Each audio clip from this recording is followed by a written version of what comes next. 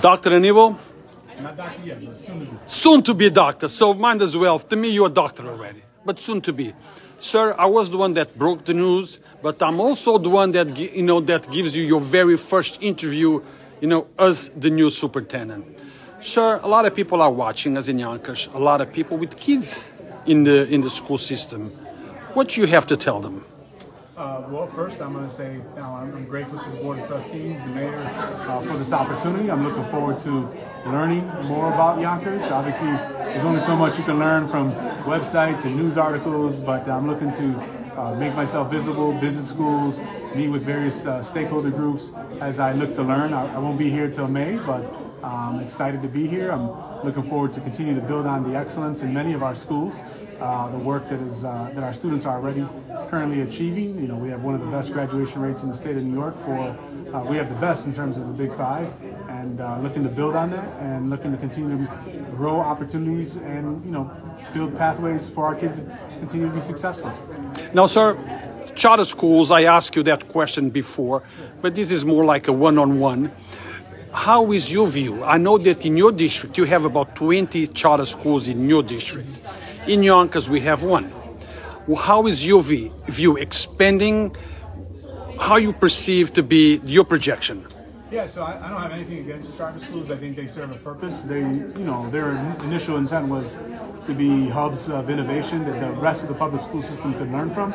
I come in from the capital region of New York, where there are a lot more charter schools in the Albany. In Schenectady, we only have currently one. And what I would say is, I'm the superintendent for the city of, will soon be the superintendent for the city of Yonkers, and I'll serve those kids and those families and make sure that, there isn't a reason for them to choose anything else but their current public school system here in Yonkers. That doesn't mean that there's anything against them by making that choice. But what I would say is, our goal is to make sure that the public school system is the best option for them. And my goal will be to continue to build that excellence and to make sure that our families stay with us. Now, sir, there is a concern for many parents in Yonkers. I don't know how you handle that situation in your school district, but tell us, what is your view on that? Bullying inside the schools. Yeah, I think bullying is always a situation that every school community deals with.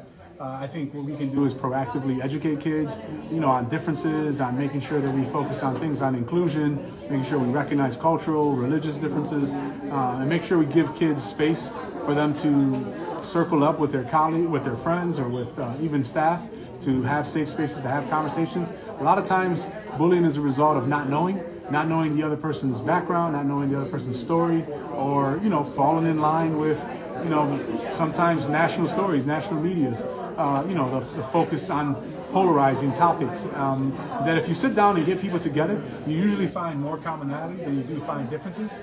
But bullying will exist, and we will need to continue to be proactive.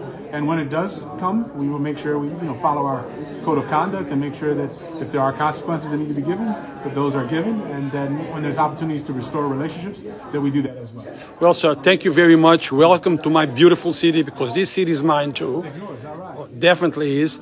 And I wish you the best of luck. And hopefully we will talk again soon. Yeah, congratulations on breaking the news story. Hey, that's what I do. Thank you, sir. All right, take care.